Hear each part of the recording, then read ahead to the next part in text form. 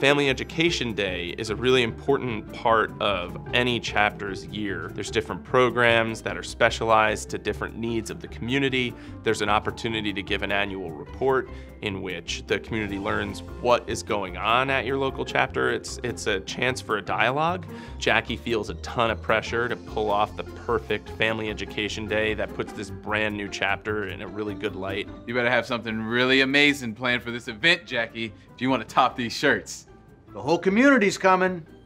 We try to kind of entice you throughout the episode with one last problem. In this one, it's Spencer's desire to save the day, a day that really doesn't need saving. Are there big problems that you need us to solve? Spencer. Oh no, that's her don't do something voice.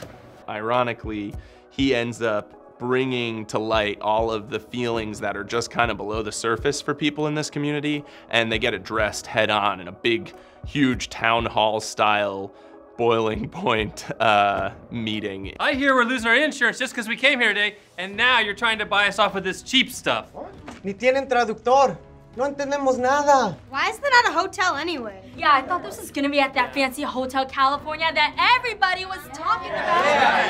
Yeah, and I wanna know why Spencer's been hanging out with Ace all day instead of calling good old reliable Benny. The big thing is a really small, beautiful moment where Jacqui kind of asks for acceptance into this really wonderful, wonderful community. I see this community, and you are anything but small.